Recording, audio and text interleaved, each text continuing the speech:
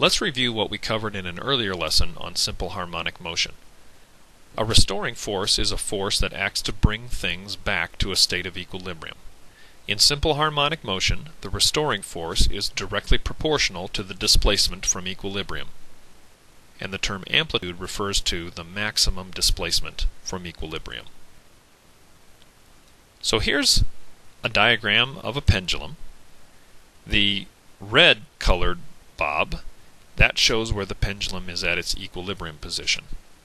And here we have it at its extreme left and its extreme right as the pendulum swings back and forth. The length of the pendulum is designated by the capital letter L. The amplitude of the pendulum is indicated by theta. And the mass of the bob would be m. So if we look a little more closely, let's take the bob when it's on the extreme right here.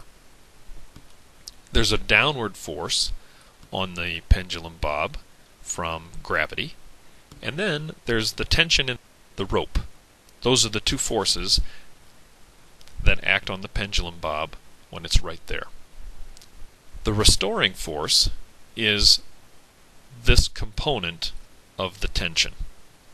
This restoring force acts to pull this bob back towards the equilibrium position. What we can do here is we can see that simple geometry suggests that the restoring force is equal to the tension in the string times the sine of theta. Well, as the bob swings back, that restoring force is going to get smaller and smaller and smaller until it hits 0 when it gets to the equilibrium position. Well, then it overshoots, and the restoring force then starts pointing to the right to try and bring the bob again back to equilibrium. No matter what the tension is, if we take various angles in degrees and we calculate the sine, and if we convert those degree measurements into radians. Now, 2 pi radians is 1 time around a circle, 360 degrees. So if we use a conversion between degrees and radians, we can figure out how many radians each of these degrees represent. Now look at that. Look at how close the sine of theta and theta in radians match, especially for small angles. And you can see as the angle gets bigger and bigger, the deviation becomes a little bit greater.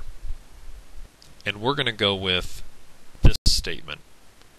For angles less than 15 degrees, a simple pendulum closely approximates simple harmonic motion, since the sine of theta is approximately equal to theta, which makes the restoring force approximately proportional to the angle.